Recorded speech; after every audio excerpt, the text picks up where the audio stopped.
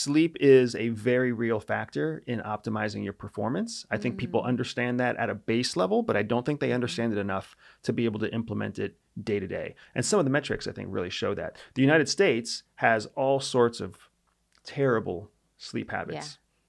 Starting at age 13 or 14 is when we usually start a behavior of under rest, of undersleep. And it affects high school students, it affects college students, and we carry it on into our adult years. Did you know over 70% of Americans actually sleep with a pet? Oh, that makes sense. It makes sense. As an bad? American in culture, it's horrible. Oh, really? Because every movement your pet makes rouses you out of whatever level of that's sleep true. that you're in. Yeah. And there's 4 levels of sleep. There's non-REM sleep, stage 1, 2, and 3. Yeah. And then there's REM stage sleep, which is your 4th stage of sleep, right? So 3 levels of non-REM sleep, 1 level of REM sleep. And that REM stands for rapid eye movement. We've all heard that 1,000 times. Right. So when your pet moves, it bumps you down whatever slot you're in. Plus, you're doing it to yourself. Whenever you move, whenever a bird goes off, whenever a smoke detector runs out of batteries. Those are all things that move you down the ladder of sleep when you need to be moving up the ladder of sleep. Yeah. So as bad as the United States is, we're actually not even the worst country in the world. You know what some of the worst countries in the world are for sleep? No. Just guess. Just guess. Third world countries where it's too hot to sleep. That might be true, but But they weren't studied. nobody's running studies of third world countries. That's exactly right. So first world countries, UK? UK's bad. UK's, I think, the 4th worst rested country on the planet. Germany? Germany's like pretty well rested. I know, I was like, they like their vacation. Most of Europe is actually very well rested with a few exceptions. I'm not sure. You have to tell me. So the worst rested country in the world is Japan. Oh, yes. That makes a lot of sense. They actually have those little pod beds for the office workers that, you can go and take a nap. Take a nap in the tiny pod. So as bad as they are at getting a full night's sleep, they're one of the best in the world for napping.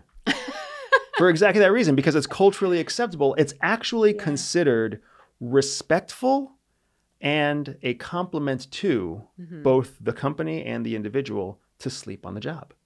So what is the science behind napping? Because I've found that as I get older and as the kids get older, I still have my days where my body is like, I'm just going to shut down. I need, 30 minutes to an hour. I'm going to go lay down. And something I've learned that has been really beneficial to me is I always thought of myself as not a good power napper. It takes me some time to fall asleep.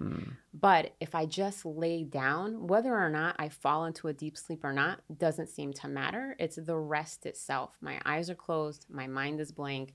I'm just laying there, whether I fall asleep or not. So what is the science on recouping your energy through napping? So remember how we were saying there's 3 stages of non-REM sleep? Yeah. So there's different kinds of naps, right? There's the naps like you see in Latin America, right? Siestas, which is like a 2.5 to 3 hour nap, right?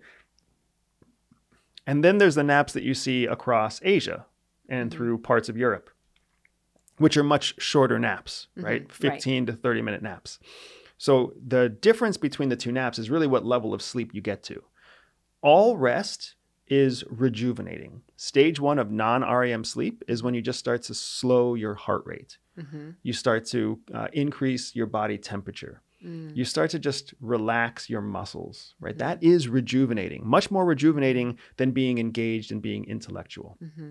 Stage 2 is when you actually start to move from that state of alertness, but relaxation, into a state of relaxed, distant alertness, right? Before you move into the 3rd phase, which is basically like you're drowsing, you're dozing, you're drowsy, you're actually asleep, but you're not necessarily in a deep rest yet. And then, of course, REM sleep.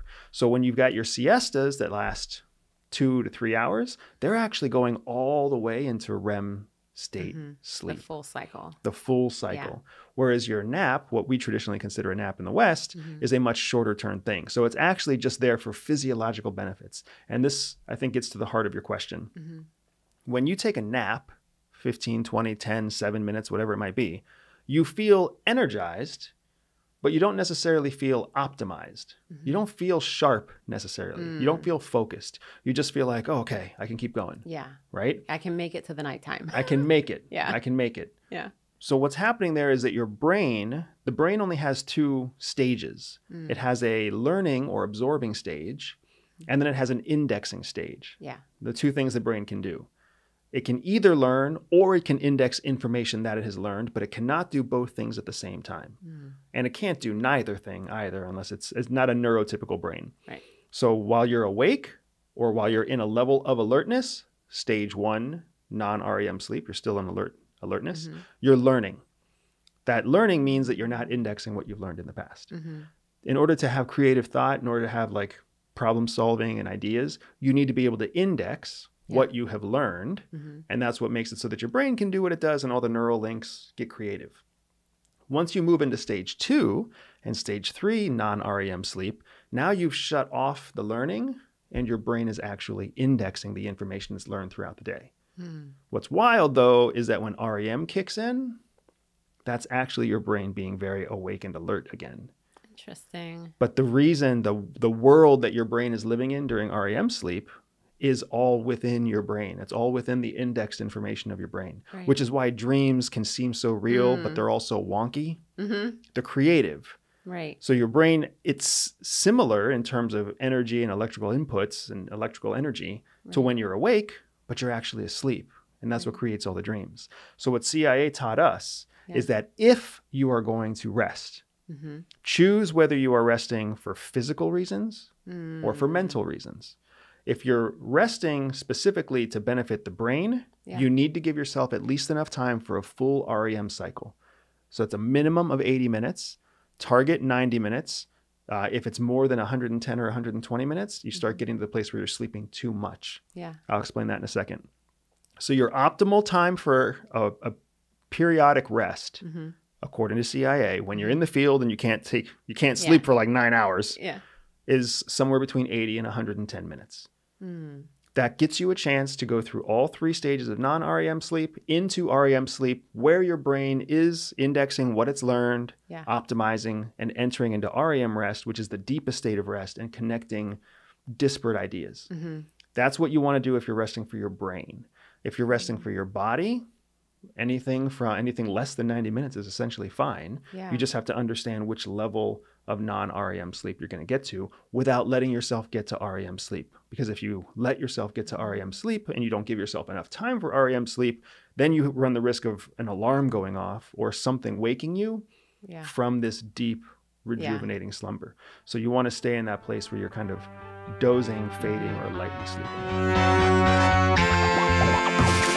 Freedom! So fresh on me. Freedom!